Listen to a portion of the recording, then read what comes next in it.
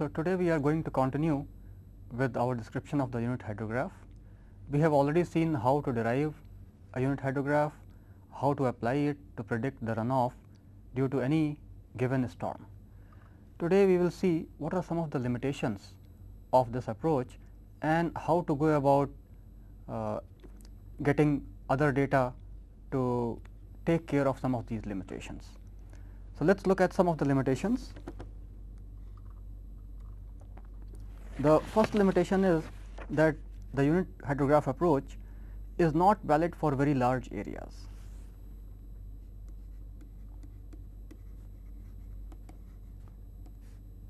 And when we say large areas, typically areas more than 5,000 kilometers square, unit hydrograph approach will not be valid, because lot of assumptions which we make in the UH analysis, for example, uniform rainfall over the entire area, they will not typically be valid for a very large area.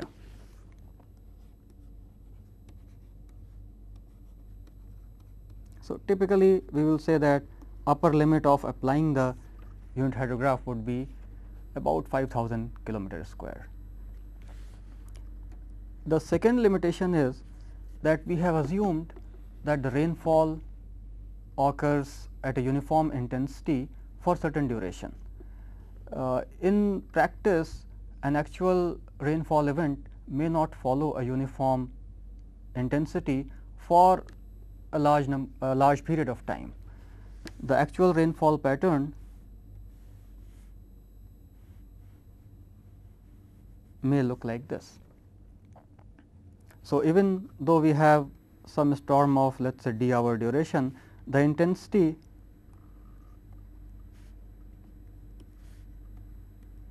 will not be a constant, and typically we may not be able to assume it to be a constant for certain duration. In that case also the unit hydrograph approach will not work very well. So, the rainfall non-uniform, and also it cannot be approximated also by a uniform distribution. In that case we cannot apply the unit hydrograph approach. The third limitation is that we must have data for deriving the unit hydrograph. So, either if we have a catchment area and we want to derive unit hydrograph at point A, we should have a gauging station at point A. If we do not have a gauging station at point A, we will not know what is the runoff at point A. Or sometimes even if we have gauging station at point A, we may not have required a storm occurring in that area. So, lack of data would be another limitation which will prevent us from deriving a unit hydrograph. So, today we will look at some ways of getting over these limitations, or how to do our analysis if let us say some of these limitations are not satisfied. For example, the area may be very large, rainfall may be very non-uniform. So, how to go about it? We will start with a non-uniform rainfall and how to analyze it. We use a method which is known as IUH, or instantaneous unit hydrograph. I stands for instantaneous, and UH of course is the unit hydrograph. So, let us look at what is an instantaneous unit hydrograph and how do we use it to generate direct runoff for a non-uniform rainfall.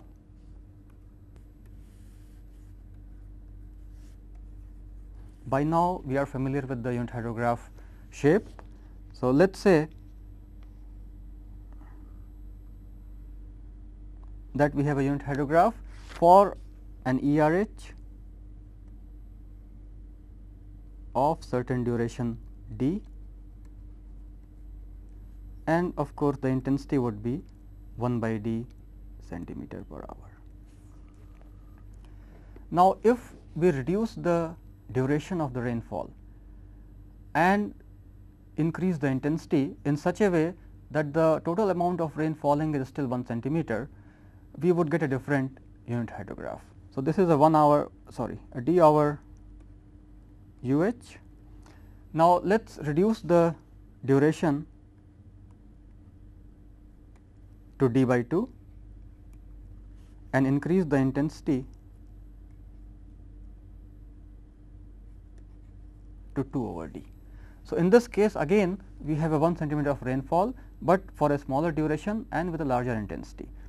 The unit hydrograph corresponding to this would have a smaller time base because the duration of rainfall has reduced, but will have a higher peak because the area of the hydrograph must remain the same.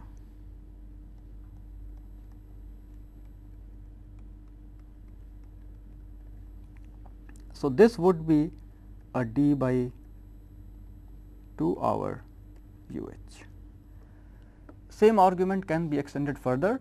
If we further reduce the duration by half and increase the intensity to twice, we would get an ERH which is very narrow and the intensity is very large.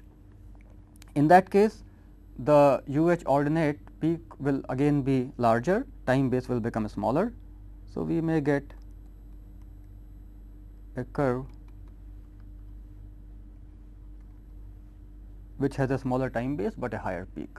Carrying this argument further, we can reduce the duration to 0, and that is why this is called an instantaneous unit hydrograph.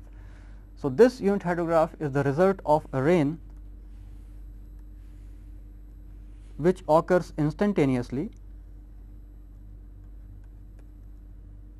The intensity is infinite, of course, the duration is 0. So, naturally, we will not be able to show it on this figure, but the intensity and duration are such that the total amount of rain is 1 centimeter, and the DRH resulting from this is known as the IUH. So, as you can see that there is no duration attached with IUH. In unit hydrographs, we had a d hour unit hydrograph, for example, it may be a 6 hour unit hydrograph, 4 hour or 2 hours, but IUH is for instantaneous precipitation with total depth of rainfall equal to 1 centimeter, or sometimes people take 1 inch. So, our aim is to derive this IUH and then use it to analyze the direct runoff due to a non-uniform storm.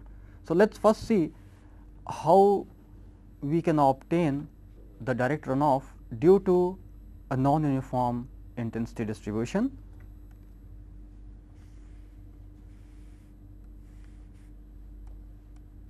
Let us say this is the ERH, and the ERH may look like this. The total duration of rain, let us say, is T 0,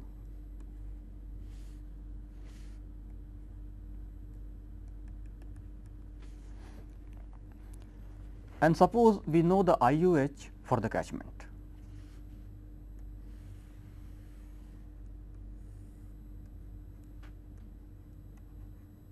And we want to find out what will be the direct runoff at point A due to this ERH over the entire catchment area.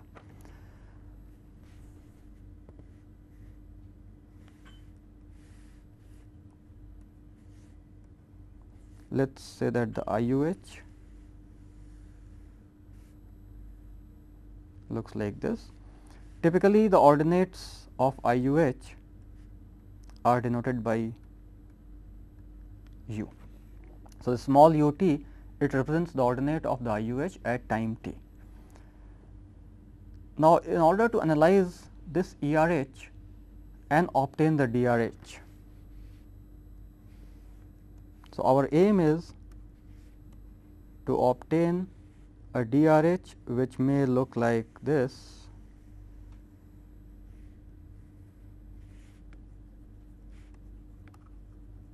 So, this DRH is caused by this ERH subjected to this IUH,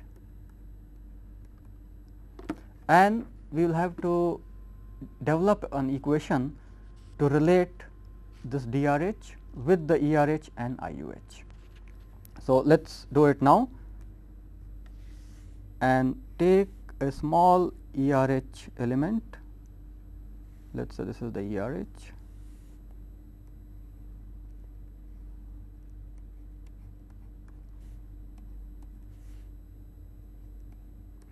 showing the time versus intensity of the rainfall. Now, this we can write as I tau, where tau is the time from the starting of the rainfall. So, at any time tau, the intensity of rainfall is given by I tau. Now, if we draw the IUH is starting from this point tau,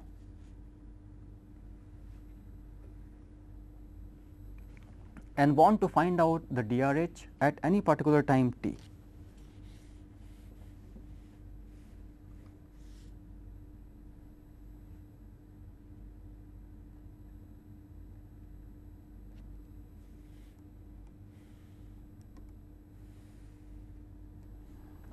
So, our aim is to find out the DRH ordinate at the point t, which we will call q t.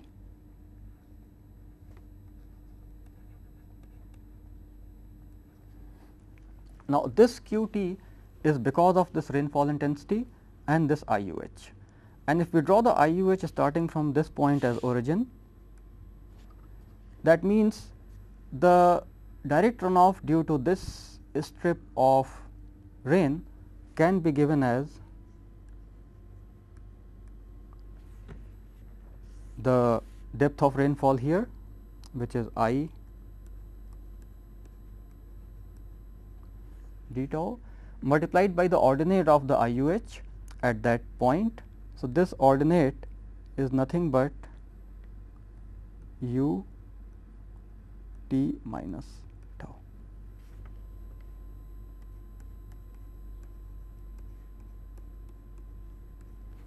So, if you look at this dq, dq is the direct runoff due to this small strip of rainfall occurring over the entire catchment. So, and we say that this is the depth of rainfall I tau d tau occurring over the catchment. Instantaneously, it will cause a direct runoff of dq, and if we want to find out the total ordinate qt, we have to integrate it from 0 to t.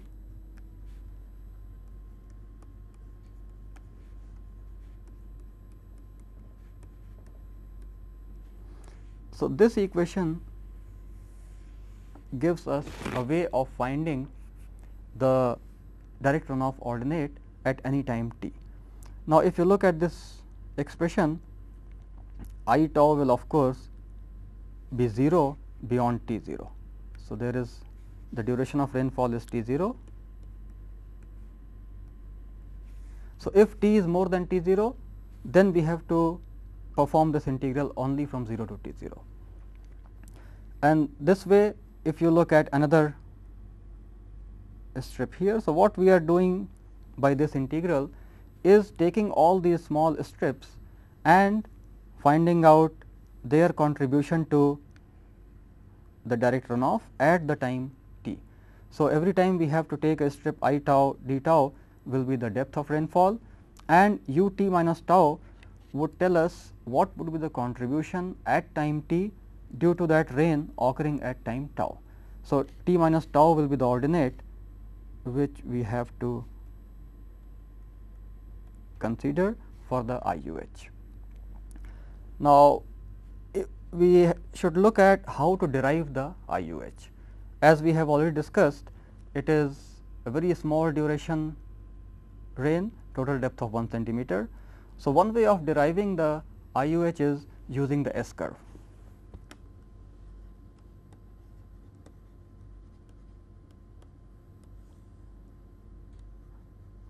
Now, we have seen in the previous lecture, this S curve is the direct runoff hydrograph because of an infinite duration of rainfall.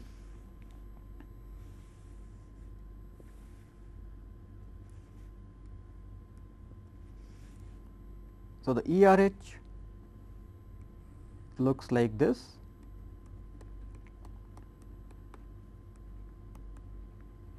and it continues to infinity.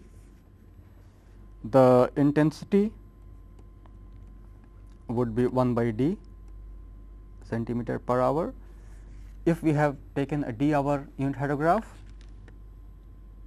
and as we have seen earlier, what we do is we take a number of d hour hydrographs and shift it by d hours, and this is a d hour UH.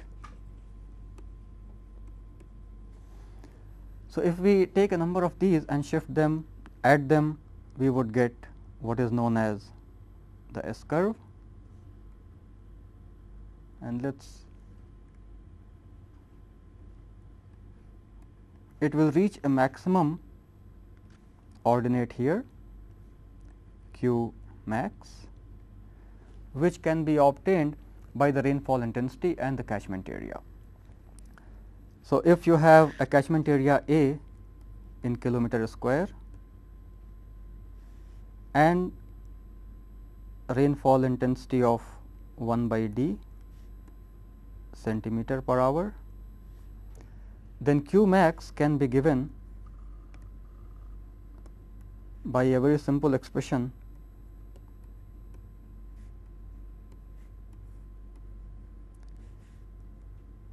in meter cube per second. So, here we have taken care of the units. So, since this is per hour, we have a factor of 3600.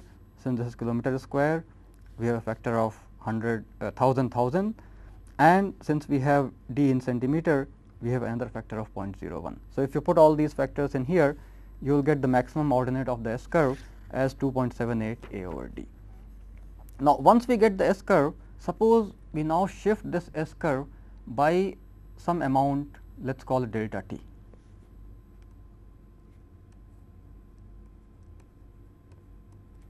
So, this is an S curve obtained from a d hour UH. So, let us call it a d hour S curve, and then we shift it by an amount delta t,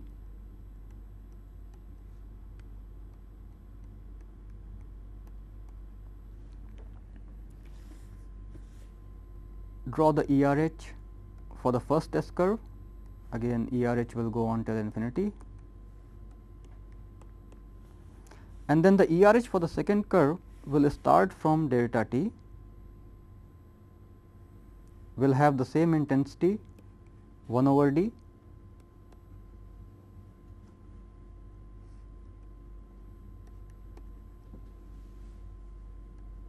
but a difference of delta t in the starting point. So, if we take the difference delta S,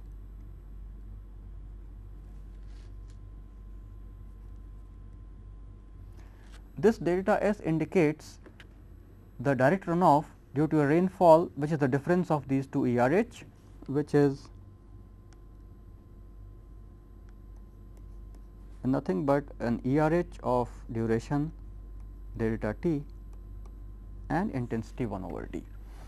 Now, in the limit that delta t tends to 0, we will get the IUH, but we have to maintain 1 centimeter of rainfall depth. In this case, the rainfall depth is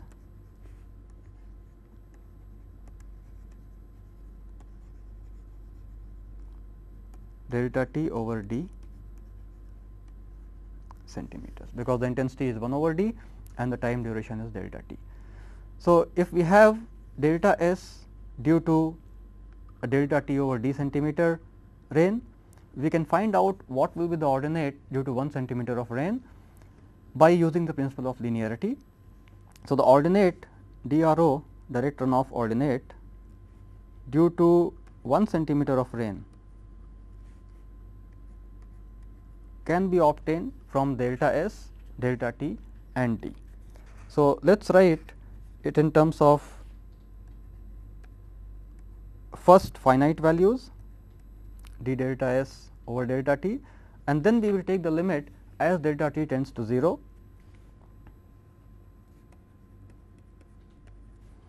We can get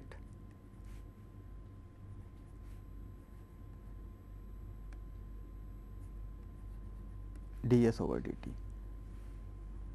ds over dt is nothing but the slope of the s curve at a particular time, and d, as we have seen, is the duration of the rainfall for the unit hydrographs. If we keep d equal to 1, then what we get is the ordinate of the instantaneous unit hydrograph at any time t will be ds by dt. So, we have a very simple method of deriving the instantaneous unit hydrograph ordinate u t by drawing an S curve which is for a duration of 1 hour rainfall. So, if we have developed a 1 hour UH, we can derive the 1 hour S curve, and then we can find out the slope of that S curve at different times, and that slope will be equal to the ordinate of the instantaneous unit hydrograph. So, this is one of the ways of finding out or deriving the unit hydrograph. There is another method which is commonly known as the Nash method, because he was the first one to propose this concept and derive the IUH. In Nash method, which is also known as a linear reservoir model,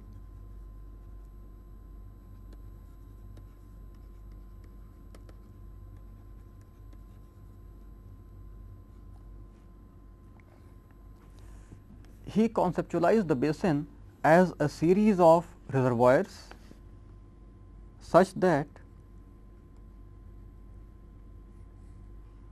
the outflow from one reservoir goes to the next reservoir as inflow.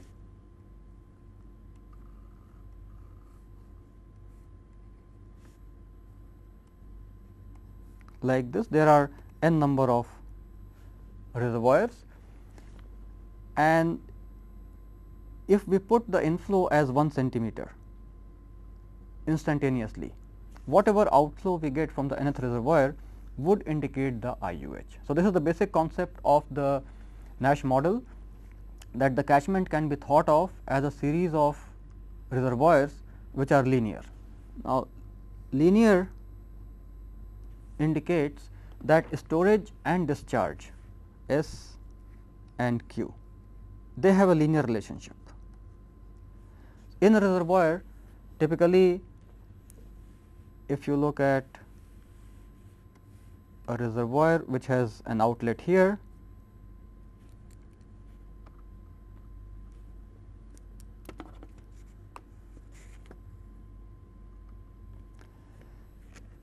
the storage will depend on what is the height in the reservoir, and the outflow will also depend on the height in the reservoir. So, both storage and the outflow, they are functions of the height in the reservoir, and therefore, the concept of linear relationship between S and Q has been used by a number of investigators. They say that Q and S can be linearly related. If you look at the dimensions of Q, this is volume over time, meter cube per second typically, and S is in terms of volume, which is typically meter cube. So, if we use a time constant, so Q into K equal to S, where this K is the storage time constant,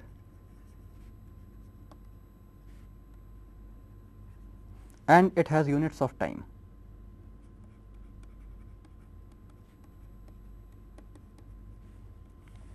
This K would be a property of the reservoir, or in this case the basin. So, in Nash model we say that Q and S are linearly related, S can be written as q into k, where k is the time constant, and then we can write the continuity equation for any reservoir. If there is some inflow I and some outflow q, we can write the continuity equation as the net inflow equal to change of storage. So, let us take a particular reservoir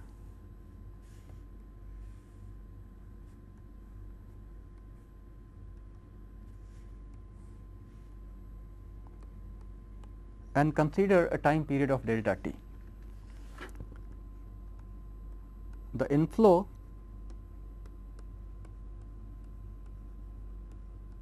in time period delta t will be I into delta t, and the outflow will be q delta t. Now, S is the storage within the reservoir, and suppose in time delta t S changes by an amount delta S. Then we can say that this change in storage is because of the net inflow, and it should be equal to the net inflow. So, we can write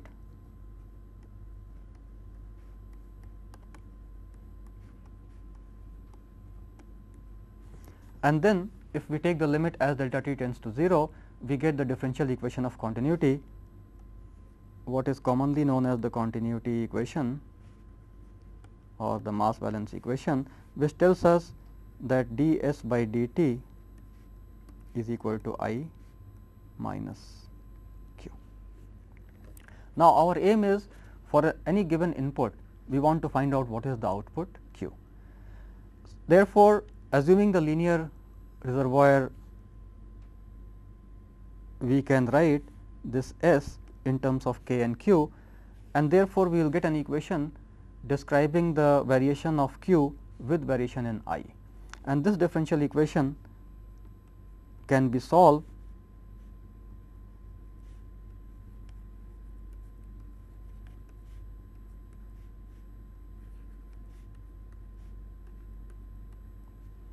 this is a linear first order equation. Therefore, it can be easily solved to get the value of q in terms of I. Once we get the outflow from one reservoir, that outflow, let us call it q 1, becomes the inflow for the second reservoir. So, I 2 is equivalent to q 1. Similarly, for other cases, once we get q 2, it will become the inflow for the third reservoir. So, I 3 will be equivalent to q 2 and so on. So, ultimately our aim is to get the outflow from the nth reservoir q n, and following this equation for solving this equation for each reservoir, we can get q n, which will give us the IUH ordinate, because what we are saying here is that 1 centimeter of rain falls instantaneously on the first reservoir and then is carried through to the nth reservoir. This q n represents the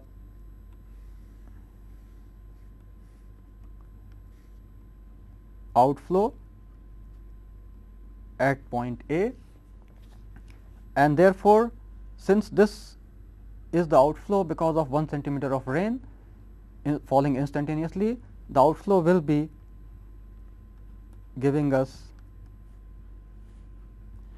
the ordinate of the IUH. So, this is the basic theory of the Nash conceptual model, and if we solve these differential equations, the solution of this differential equation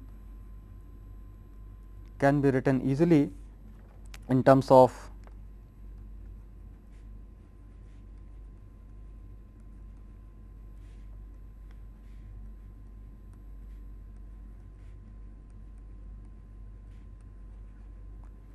I and k. So, let us look at this solution of this equation for the first reservoir, in which I is an instantaneous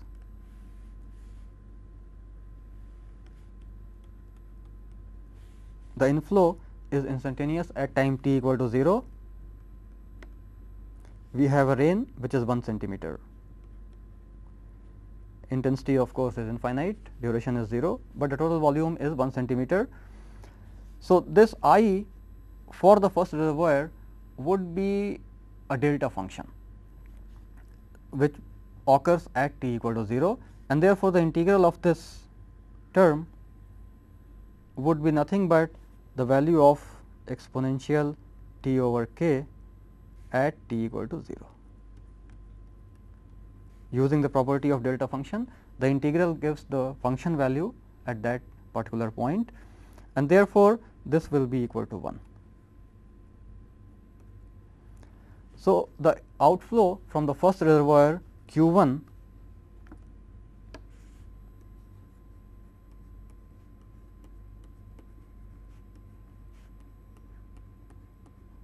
is quite straightforward as t over k exponential minus t over k, and then we can apply this outflow as the inflow to the second reservoir, and now we want to find out what is Q 2. Equation is of course the same, the solution we have already described is 1 over k e minus t k integral of I exponential t over k dt, but this I now for the second reservoir will be replaced by t over k e minus t over k. So, if we perform this integration, we get a value of q which is given by q 2 equal to 1 over k square t e minus t over k. And as we keep on doing this, for example, Q 3 is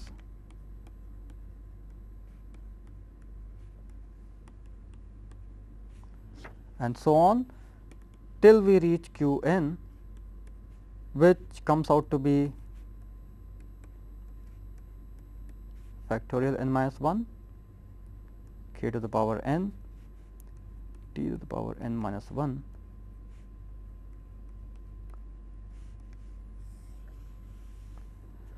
So, the outflow from the nth reservoir is given by this equation Q n, and since we say that this outflow is nothing but the IUH ordinate, we can write this as u t. So, the ordinate of IUH at any time t will be given by this, where k and n now are some property of the catchment. So, number of reservoirs, how many are there, what is the time constant, both of these will depend on the catchment area, and there are various methods of estimating these k and n. We will discuss that little later, but the idea is that this ordinate depends on only two factors k and n. If we look at the values of let us say n, it does not have to be an integer, although the way we have conceptualized n is the number of reservoirs, but it does not have to be an integer. Your conceptual model may say that you have 2.5 reservoirs in the basin or 3.5 reservoirs in the basin. So, in order to generalize this equation for non-integer values of n, we use the gamma function, and the definition of the gamma function probably you already know. This n minus 1 factorial is nothing but gamma n k to the power n .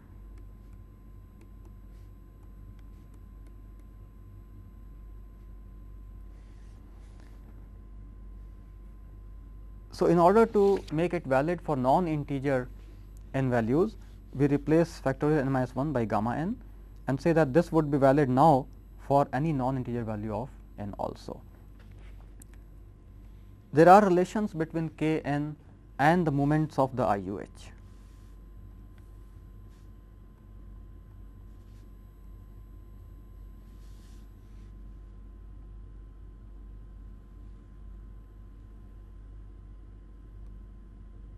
So, if this is the unit hydrograph, then if we take the moment of this curve about the origin, those moments can be shown to be functions of n and k. For example, if we take the first moment, it is equal to n into k, and if we take the second moment, it is equal to n plus 1 k square. So, if we have first and second moments of the IUH, we can write these two equations in terms of n and k and find out the values of n and k for a given basin. Now, we will not have the IUH in general available to us, because our aim is to derive the IUH, but what we may have is some ERH and corresponding DRH.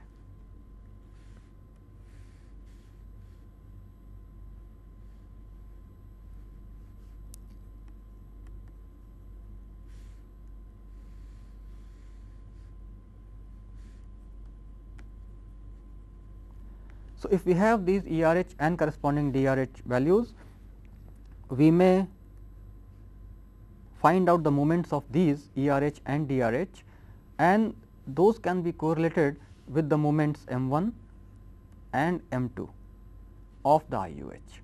And the formula which are given for this case use 4 values mq1 and mq2. These are the first and second moments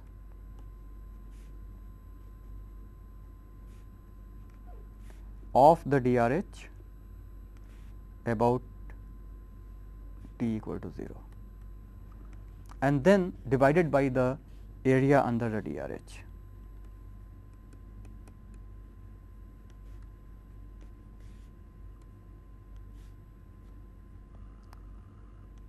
Which would be the volume of DRH.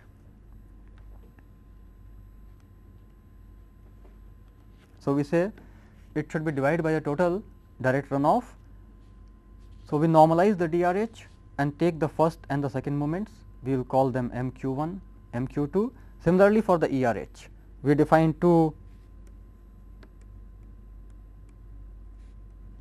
moments mi1 and mi2. These are the first and the second moments of ERH about t equal to 0, and again divided by total effective runoff. So, once we get these 4 moments mq1, mq2, mi1, mi2, we can obtain m1 and m2, which are the first and second moments of the IUH, and these we can correlate with nk, nn plus 1 k square. So, we have two equations and two unknowns, which we can solve to get the values of n and k. The relations between these are given as mq1 minus mi1, which is the difference in the first moment of the DRH and ERH. This is equal to the first moment of the IUH and therefore, is equal to nk. The second equation, the second moment difference mq2 minus mi2 can be correlated with the second moment of IUH, which is nn plus 1 k square plus the ERH first moment, like this. So, if we have known values for these 4 moments, and this mi1 of course, will be used here also. So, if we have these 4 values known from an ERH and corresponding DRH, we can estimate the values of n and k, and once we have n and k, then we know that IUH ordinate is given by the gamma function, exponential, and all these. So, these two n and k are the parameters which will depend on the catchment and may be obtained from an available ERH and DRH value. So, the IUH which we have discussed just now takes care of any non-uniformity in the rainfall, where we cannot approximate it by constant intensity over certain duration. Now, the second problem which we will look at is if we have an area which is quite large.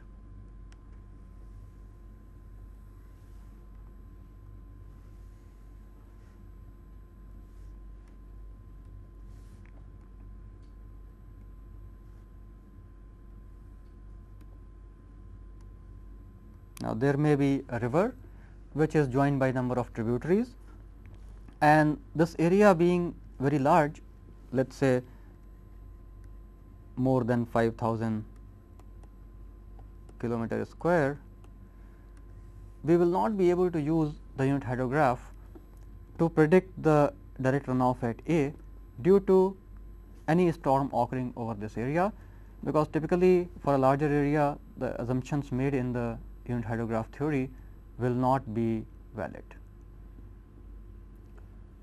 So, if we look at this area, we can subdivide this into smaller areas and then apply the unit hydrograph theory over the smaller areas. For example, if the catchment area of this tributary is like this, then this area being small, we may be able to apply the unit hydrograph theory for this particular tributaries, find out the flow at this point, let us call it point B. So, once we apply the UH theory over this shaded area, we can get the outflow at point B. But now, this outflow at point B will go into the channel till it meets the outflow from another tributary, let us say at point C. So, the direct runoff from the tributary will come at point B, it will travel through the stream and reach at point C, where it will again meet the runoff from this tributary. So, if we find out at this point B the hydrograph, of course, the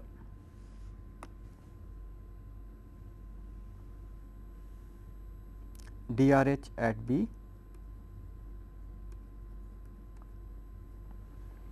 if we find out direct runoff hydrograph at point B, we will then have to add the base flow to it.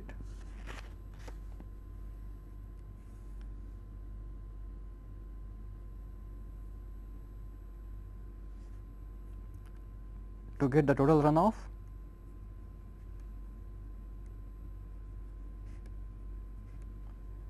So, these two steps can be done using the unit hydrograph theory, because at B the catchment area is small enough for us to apply the unit hydrograph theory. So, this DRH can be obtained knowing the intensity of a storm in this area B, and then total runoff can be computed at B. Similarly, we can apply the unit hydrograph theory for the catchment area at point C and obtain total runoff at C,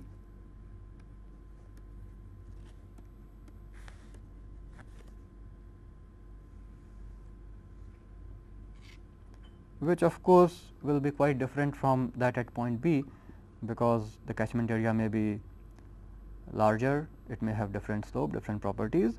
So, this is runoff at C. Now, the problem is that there is a time lag. So, the time at which runoff occurs at point B and the time at which runoff occurs at point C, these time origins are not the same for these two graphs. Therefore, we have to do what is known as routing. In this case, we will have to route the flow through the channel, therefore, it is called channel routing. In some cases, when we route the flow through a reservoir, we call it reservoir or storage routing.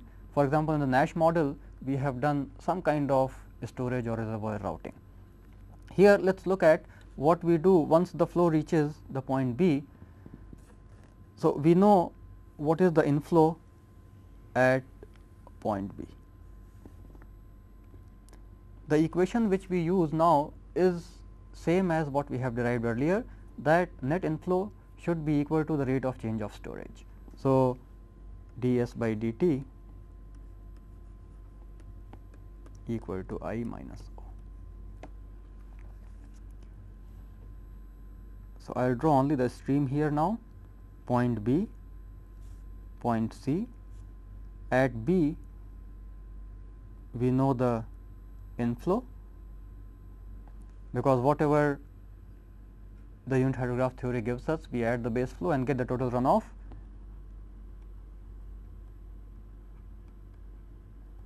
And that runoff at point B becomes the inflow in the stream at point B.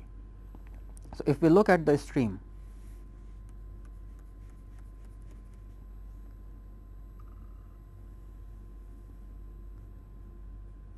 there is water level in the stream and there is some inflow. If we consider a section like this, there will be some outflow, and the continuity equation tells us that ds by dt would be equal to I minus O.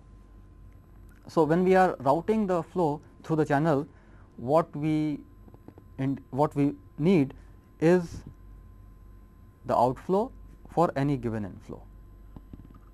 So, basically given an inflow hydrograph like this at point B, what would be the outflow hydrograph at point C, which we would call, which may be something like this. This is what we need to find out.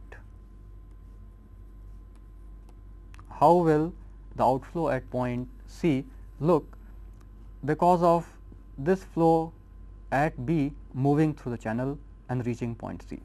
Because when the flow is routed through the channel, it will not retain its shape. If the inflow hydrograph is like this, the outflow hydrograph may look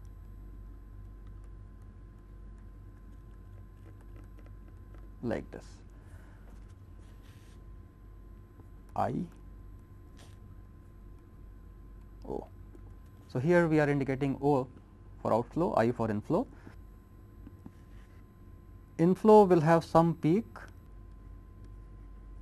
and the outflow will generally have a smaller peak, OP.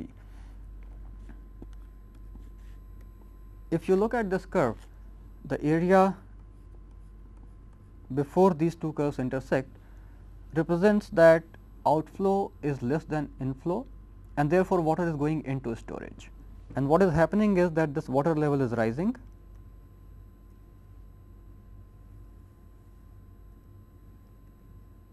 and therefore, the storage is increasing. So, water is going into the storage up to this point, and beyond this point water is being released from storage. So, we call this as the storage or accumulation,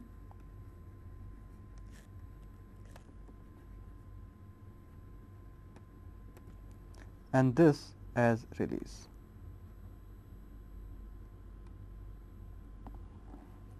So, inflow more than outflow means water is going into storage, outflow more than inflow means water is coming from the storage or being released from the storage. And the aim is of all these routing, flood routing or storage routing, is to obtain this curve for O, given the curve for I, and for that we need some kind of relation between S and I and O. For example, in Nash model we have assumed a linear relationship between S and O, but in most cases S will depend on both I and O, and therefore, typically we write S as a function of both I and O, and there are different methods which we will discuss later on for routing a flood through a reservoir or a channel. Right now we will not go further into this discussion, but this S has to be described as a function of I and O. For example, there is a method known as Muskingum method, where S is written as k into some factor x into I plus 1 minus x into O. So, if we assume some kind of relationship like this, because the storage will be a function of I, the amount of flow coming in will decide what is the water level at this point. Similarly, the amount of flow going out will decide what is the water level at this point. So, the storage typically will be a function of both the inflow and the outflow. The factor x can be taken as 0.5, that means we are giving equal weight to inflow and outflow. If we take the factor x as 0, then we get a linear reservoir as in Nash model, which tells S equal to k into outflow. This is called the Muskingum equation, and when we route the flow through the channel, what we do is we take small time steps, let us say delta t. We assume some inflow to be average during the time delta t, and then we write delta S over delta t average of I 1 plus I 2 minus average of O 1 and O 2. So, in the finite difference form, we write an equation like this. This S delta S will be nothing but S 2 minus S 1, and these S 2 and S 1 again will be correlated with I 1, I 2 and O 1, O 2. Finally, in this equation, the only unknown will be O 2, because the conditions at the beginning of a time step are known. So, O 1, I 1 will be known. Condition at the end of the time step, the input would be known, because the inflow hydrograph is known to us. So, I would be known at both I 1 and I 2. So, O 2 will be the only unknown which we can solve from this equation. Now, let us come to the third limitation of the unit hydrograph method, which we say is lack of data.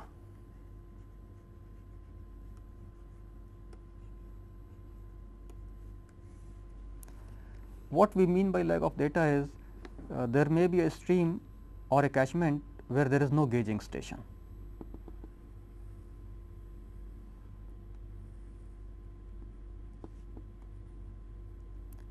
So, typically we choose this point A as a point where there is some gauging station. So, we can measure the flow at that point and correlate it with whatever rainfall is occurring in the catchment area. We use that information to derive the UH at point A, but if there is no gauging station at point A, then we do not know what is the runoff.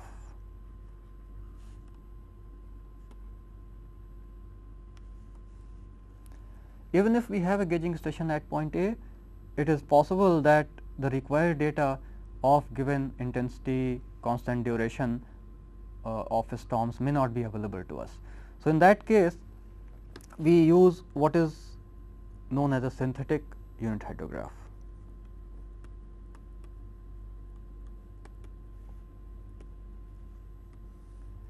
And the idea of synthetic unit hydrograph is that the shape of the hydrograph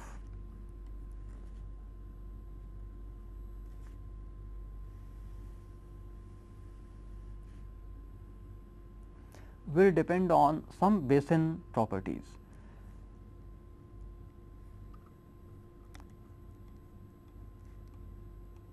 So, if this is the ERH, which has unit volume 1 centimeter depth, and this is a unit hydrograph, then this unit hydrograph has some properties or some parameters which will depend on the basin properties and can be correlated with the basin properties. So, one of the important basin property, for example, is the length.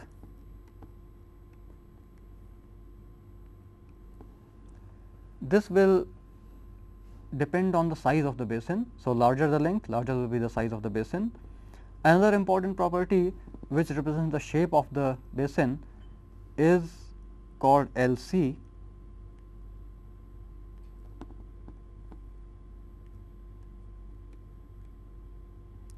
which is the length to the centroid, where this point is the centroid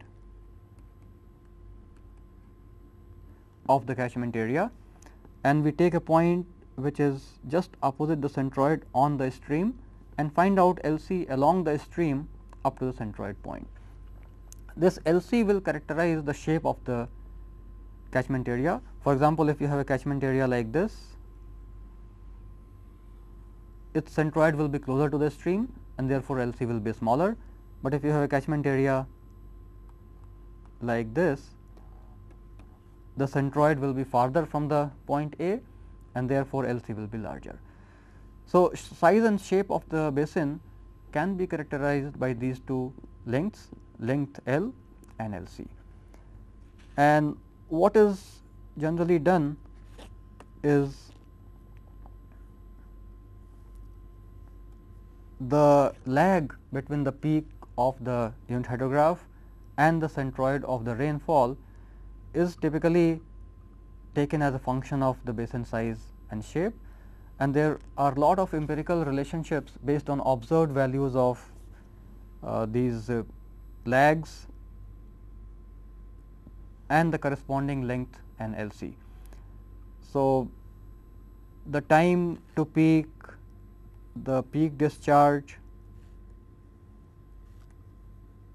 are all these factors dependent on the basin characteristics, and based on available data, lot of these synthetic hydrographs have been developed, which help us in plotting this curve by defining the peak, time to peak, sometimes the width of hydrograph at different locations and so on.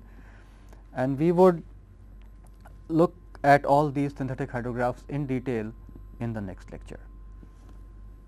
So, in today's lecture, we looked at the limitations of the unit hydrograph theory. Mostly we looked at the three limitations, which are lack of data, which can be taken care of by synthetic unit hydrographs, the area being large for which unit hydrograph cannot be applied, that we can take care of by routing the flow through the channel, and then if the rainfall is quite non-uniform, we can take care of that by applying the IUH or instantaneous unit hydrograph theory. So, in the next lecture, we would go into details of the synthetic unit hydrograph, what are various basin properties which affect it, how to obtain the peak flow and time to peak. We would also look at some methods of routing the flow to obtain the discharge at the outlet.